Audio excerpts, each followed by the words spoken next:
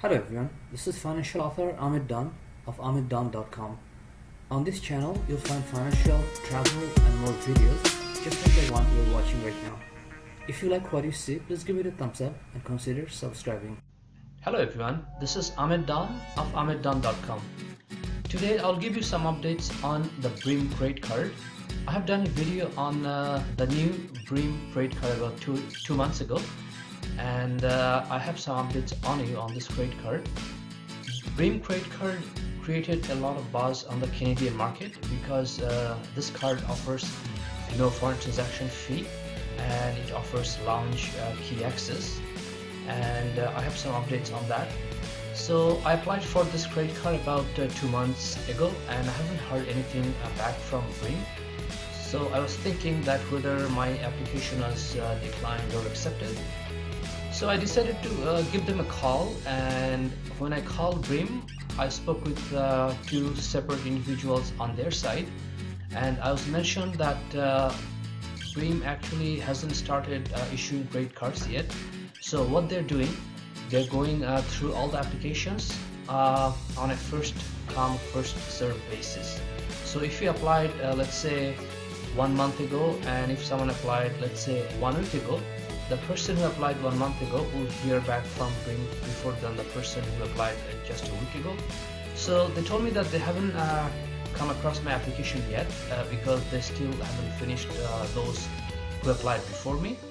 So once they come to my application, and then they'll let me know whether I've been accepted or not.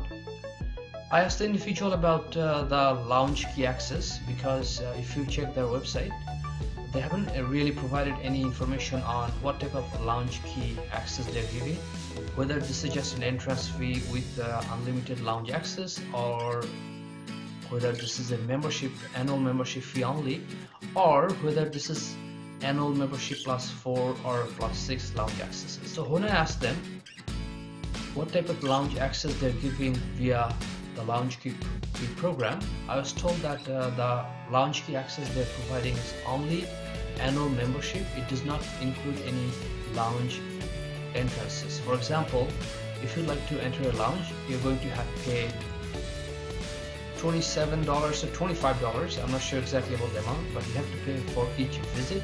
So what you are getting is an annual membership fee.